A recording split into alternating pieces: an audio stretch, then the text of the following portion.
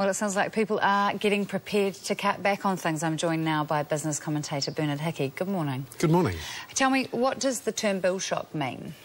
Well, it's when you go on holiday to Australia and you leave your phone on and you get back and you get this big bill from Vodafone or Telecom that says you owe $8,000 or whatever. You're speaking my language. Yes, and you get that shock. You think, oh, I'm going to turn off my phone, I'm not going to use it anymore. In fact, I'm going to cancel the phone. And this is something that telecommunications companies are very wary of. But I think New Zealand Inc., the New Zealand economy, has received something a bit similar in the last 6 months or so, a bill shock. We've all gone, I'm not going to buy that anymore.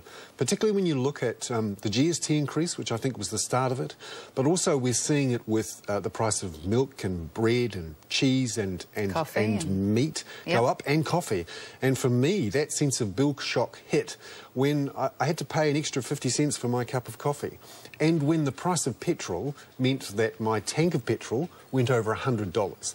And I think that's what's really hit the New Zealand economy in the last 6 months. I've had bill shock before, but not cancelled my phone account. Do you think that New Zealanders are checking out of paying for things? Do you think that we've responded in a really sort of reactionary way? Yes, I think it's different this time.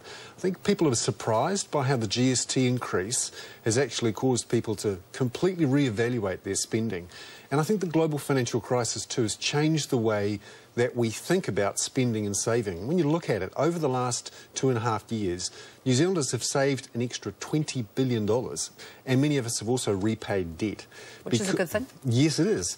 But it means that those retailers and others who are expecting people to get back on the credit card and start spending again when things were looking better are not seeing that. And the government's a bit surprised too that the tax cuts last year and the GST increases had such a kick in the guts, if you like, for the economy. And I think bill Which shock... means they just weren't effective. They didn't get people spending again, is that what you're saying? That's right. And many people who were tight to start with, when they saw that big jump up in prices, combination of GST increase and commodity price increases, they suddenly decided, I'm just not going to spend anymore. There's no end in sight, though, at the moment, of prices going up. That's just in the news every day. So what can people do?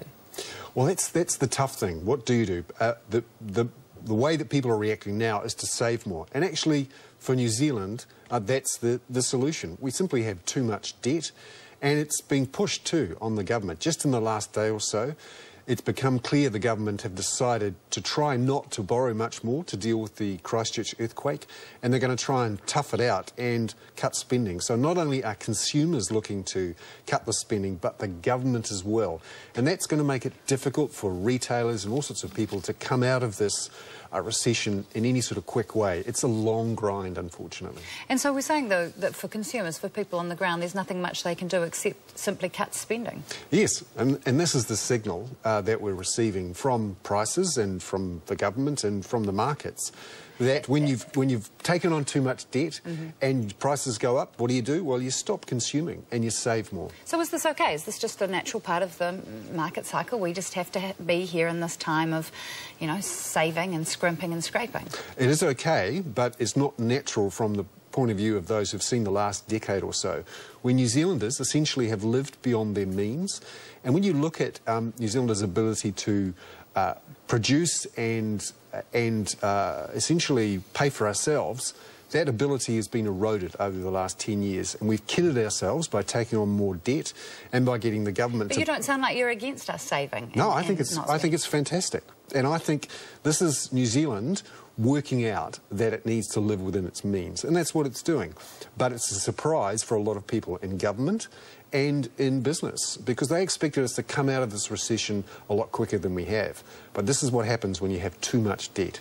Bernard Hickey, financial commentator, thank you for joining us this morning.